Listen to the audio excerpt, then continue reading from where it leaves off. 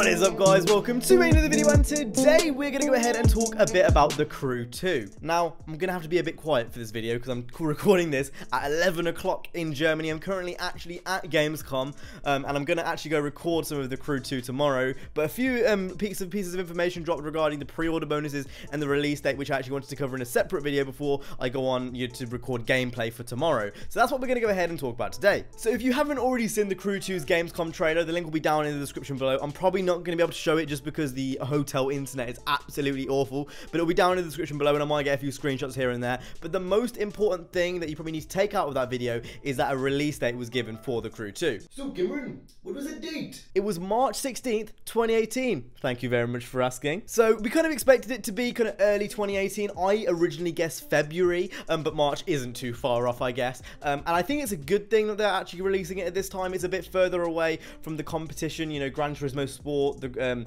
Need for Speed, Forza, etc. all come out around fall time, or like, you know, Christmas time, as where, you know, The Crew 2 is going to have a bit of leeway. Obviously, they're not direct competition in terms of like Gran Turismo Sport, like the simulators aren't direct competition, but they're still racing games, and it's a good idea for them to kind of have a bit of space in between those so they don't have as much competition when they, you know, eventually launch in March time. The trailer was really cool. It kind of showed off the main ways to play in the game. So obviously we've got boats, we've got planes, we've got land vehicles, including bikes and cars.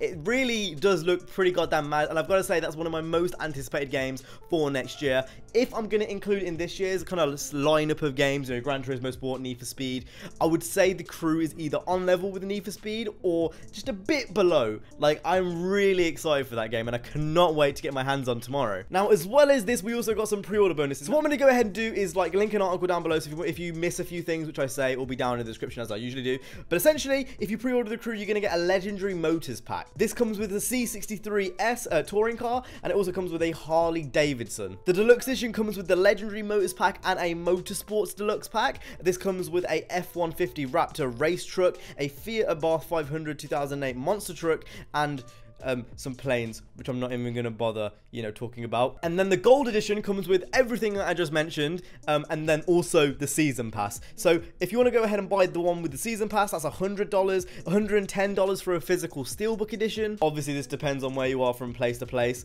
And then the actual deluxe edition is $70. So they're not badly priced, I guess. With The Crew 2, you can almost guarantee with the deluxe edition you're going to get a lot of content. So that for me isn't too much of an issue. I'm probably going to pick up the main version of the game, like the gold version of the game, when it eventually comes out, just to save me the hassle of, you know, buying each expansion pass and that kind of stuff. I've got to say, overall, I am looking really forward to The Crew 2. I can't wait to play it tomorrow. If you want to see anything specific on the channel, if there's any like specific gameplay things you want to see, now obviously car list stuff I'm not going to be able to get, but if there's anything you want to see specifically in terms of how the physics work, or if you want to see, you know, like how it works if you want to switch in between cars and then plane mode, again, let me know. I'll see if I can get footage of it, and then we can get that sorted. But I'm really excited to go ahead and play it. I know this video was short, but I wanted to keep it nice, short, and concise. Tomorrow there's going to be a lot longer videos, and I guarantee it's going to be some juicy stuff. So with that being said, I hope you guys enjoyed this video. If you did, make sure to go ahead and hit the like, subscribe. I'll see you guys in the next one. You guys have an awesome stay safe, and peace.